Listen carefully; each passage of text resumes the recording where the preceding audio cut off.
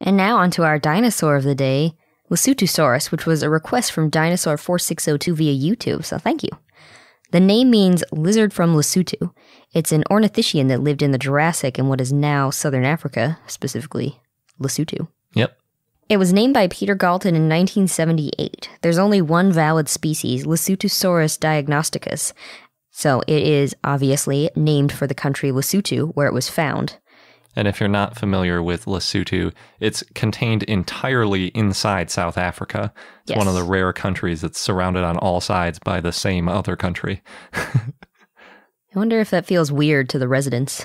It would be kind of weird. Like, no matter which way you go, if you go to another country, you have to go through South Africa. Unless you fly directly out. I guess so. You got to go over it then, I guess.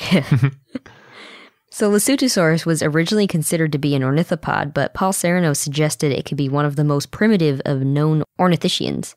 It had some primitive anatomy, like a partially closed hole in its pelvis by a medial wall. Most dinosaurs don't have this.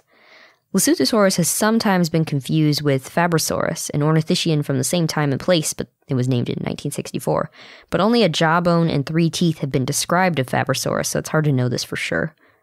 Richard Butler in 2005 said that Lesothosaurus was a basal member of Neornithischia, which includes pachycephalosaurs, ceratopsians, and ornithopods. It's also possible that it's an early thyreophorian, which is the same group as stegosaurs and ankylosaurs. In 2005, Butler also named a new dinosaur, Stormbergia dangershukai, and some scientists think that it was an adult version of Lesothosaurus, which would make them synonyms. In 2017, Baron, Norman, and Barrett studied the differences between the two and found that they were mostly different because of their growth. So, maybe. Lesothosaurus was bipedal. It was about 3 to 6 feet or 1 to 2 meters long, and it had a small skull that was short and flat. Just a little guy. Yeah. It had large eye sockets and large cavities for its jaw muscles. Oh, big eyes and a little body. Yeah. And a short, flexible neck. It also had short forelimbs compared to its hind limbs.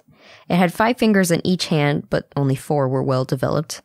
And it had long, slender legs and, again, small arms. Its hands couldn't really grasp anything, and it had a slender tail. It was probably a fast runner.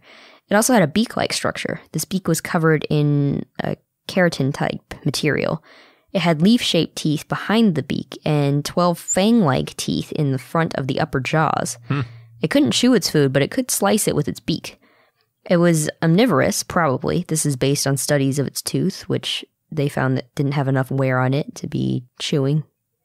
It probably ate small animals and soft plants. It may have been similar to a gazelle browsing low vegetation and then running off when predators approached.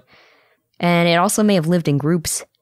In 2015, scientists CT scanned Lesothosaurus skulls, which gave a much more detailed description of the skull and was used to refer more specimens to the genus. And these specimens were buried together, which is why scientists think they might have lived in groups. They found that Lesothosaurus may have grown to adult size in 4 years. Wow, that's quick. It's got to be able to run off when predators come. I guess so.